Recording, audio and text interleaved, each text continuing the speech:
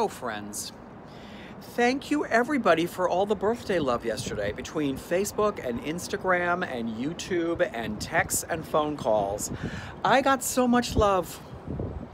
I really, really needed that too. So thank you. The words that you all use to describe me, the way you see me, it just, I can't even begin to tell you.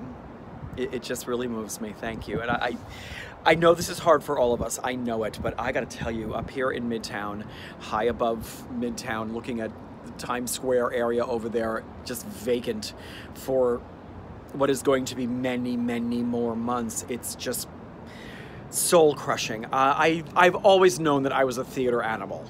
That is not news. I've always known how lucky I am to be part of the Broadway community and how much it means to me, but I can't even begin to tell you how much I miss it, how I miss being in a room with it, with them, with us.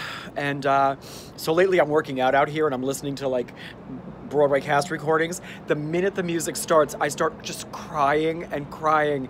That stuff touches me so deep in my soul, and I miss it, and I miss it, and I miss it, and I know that we'll all be back together eventually, but for now, nope, not today or tomorrow or the next day. So yesterday meant a lot to me. Also, last thing, look at my t-shirt. PPE Protect New York, my charity t-shirt. Do it. So anyways, guys, love you, love you, love you. It's only intermission. We're using that hashtag now. It's only intermission. Yes, but we are holding is what I'm going to say. So thank you.